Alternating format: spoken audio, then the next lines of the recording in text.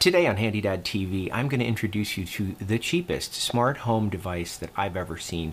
It is the Sonoff Basic, $6. You buy these in a 4-pack, they cost about $25. So, $6.25. They are inexpensive and really easy to set up. So I'm going to take an ordinary extension cord and add this device to make it a smart device. Coming up.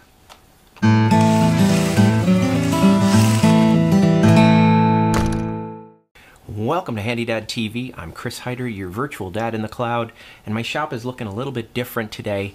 Yes, we are in the process of moving, so a lot of things are in flux and unpacking. But one thing I am doing is leaving behind some smart devices for some things that don't have switches in my house.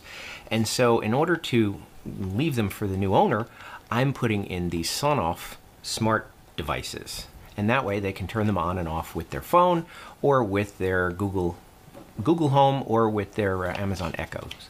So let's get to it. This is really pretty simple, and this process is the same whether you are in the US or in Europe, because these devices are voltage agnostic, is what I'm going to say. They work for anything from 100 to 240 volts.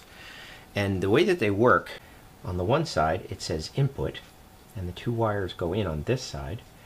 And on the other side it says output, and the two wires come out on the other side.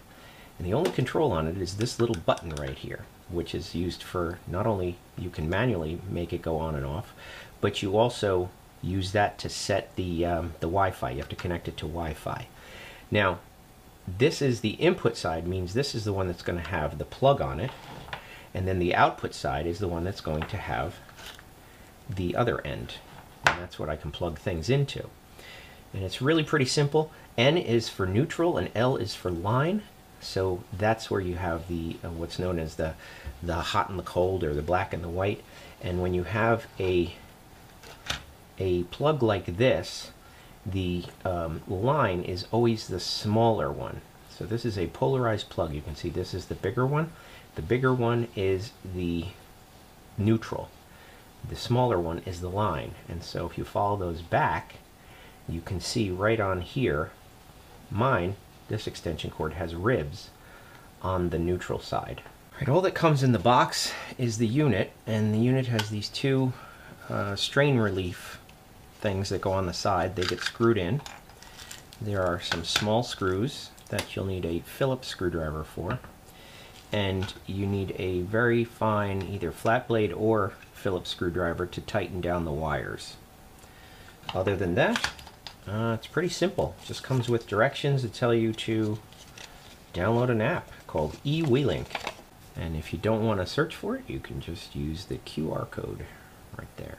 In this situation, I'm not making a very long cord. You can make it as long as you want, but I'm just going to take about 8 inches off of the plug, and I'm going to take about the same off of the end. So this is scrap wire. Again, just to make sure, the polarized plug, you should always be using polarized plugs, because this side is the neutral side, the big one, and the thin one is the line side. So you have to know the difference, and you have to be able to identify it on your wire.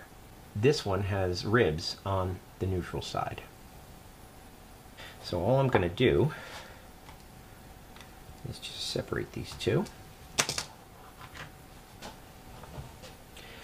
I'm going to use these wire strippers to strip off a little bit.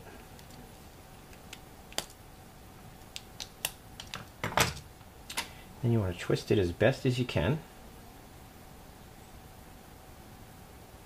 And again, make sure you're looking at the input. It should say input on it. Push them in as good as you can. You don't want any wires crossing over between, otherwise that'll cause a short. Push them in as far as they'll go, and use the little screwdriver to tighten it down.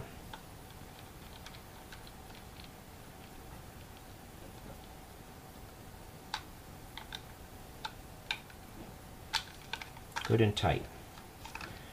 Okay, and then And the strain relief goes on.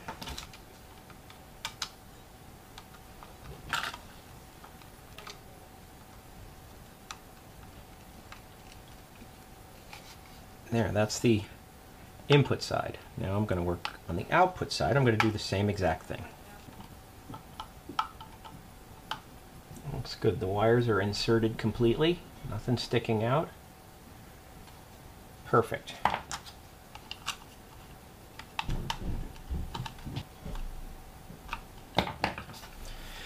All right, and there we have a smart extension cord. Let's see if we can test it. All right, with a light bulb plugged in here, I've got a blinking green light, and you click it and it turns on. And you click the button and it turns off. So that's how you can manually use it. And then what we can do, I mean, the power of a smart device is that you're going to make it so that you can work it remotely. So let me get my phone out. I need to be connected to my 2G Wi-Fi, which is the slower one, the 2.4 gigahertz. This one does not work with the 5 gigahertz Wi-Fi, so I had to switch over, and I'm going to try this quick pairing option. And it says it needs to be as close to the router as possible. Obviously I'm not right next to my router, but I'm going to see if this works. And it says, please set the device in pairing mode. And that's to push and hold it until the light changes. There. When it does 3 blinks. See, it still says looking for device. Yeah, this doesn't work for me.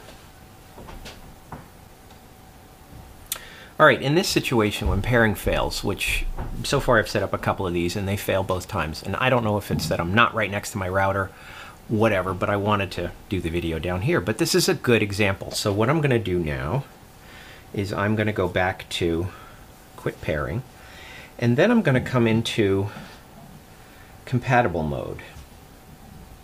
Now compatible mode says unplug and replug the device, and then long press the button for 5 seconds until it blinks twice and then on. That's the way that is, and then press it for another 5 seconds and it'll change the blinking pattern. See, it blinks fast. Now, I'm going to click next. I'm going to stay, this is the Wi-Fi that I want it set up to, and then it says please connect to your phone to the device access point. So when I say connect, I'm going to switch over here, and you can see it has this IT'd. Now the password, which is not in the manual, you have to see this in the FAQ, is 1 2 3 4 5 6 7 8, and then you can join.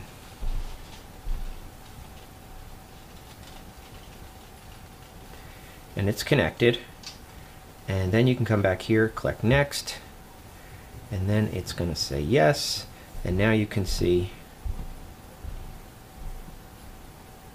here it goes, sending network info. Good, and then it should reconnect. Now at this point, I'm going to call this one wall unit.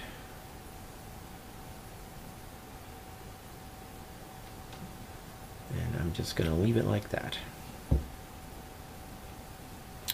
Got it.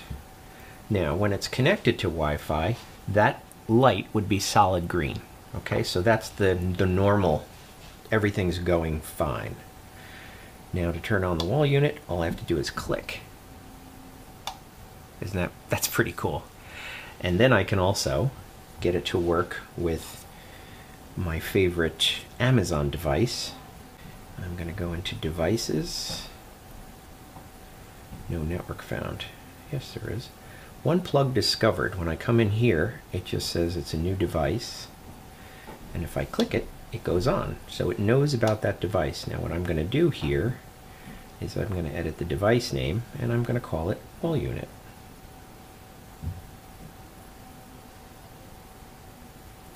There you go, wall unit.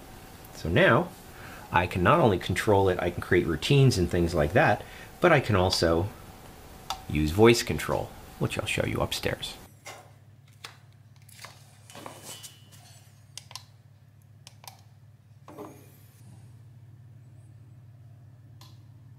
And then it works. Alexa, turn on the wall unit. And it works. Well, there you have it. This is now a $6 smart device. Plug this into the wall and plug anything in here that I want to control. Lamps, fans, you name it.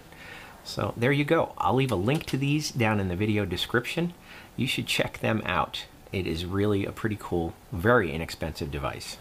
Thanks for watching, and I'll catch you in the next one.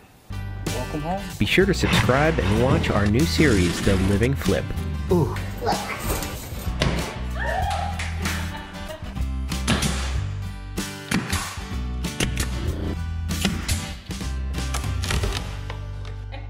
And that has 1.25 inches. It's the little one, that's what I mean.